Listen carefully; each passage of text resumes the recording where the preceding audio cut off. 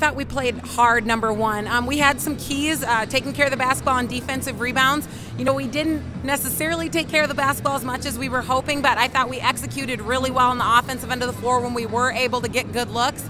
And I thought we did a great job on the defensive boards. Yeah, you know, just watching your team, it's apparent that the key to your success is definitely that post play down below. Yes. Tell me how they played in game number one. I thought they played great. You know, that's kind of been our bread and butter all season, going into the post, and it's opened stuff up for our perimeter players. And when we can hit shots like we did today, it just makes it a lot easier. We got a good inside-outside balance, and that's what made us good today.